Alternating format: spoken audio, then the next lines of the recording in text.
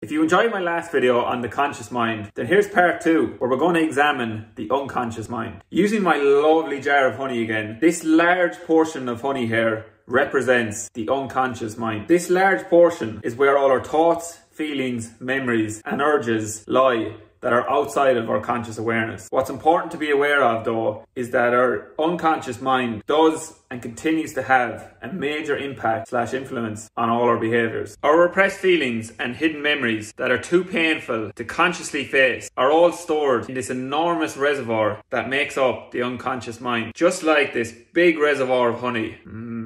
Some other ways that the unconscious affects present behaviours are negative thoughts, old childhood behavioural patterns, distressing patterns in romantic relationships, and unhealthy habits that we carry through into adulthood. How can we make what is unconscious that lies within this enormous reservoir and bring it to the surface to make it conscious? One way, and it's a really fun way, is to analyse your dreams by keeping a dream journal. Dreams are a great pathway to the unconscious. Seek out a therapist and self-reflect daily by using a journal to help better understand yourself. And lastly, what's going to help you to understand your unconscious mind is by dropping me a follow.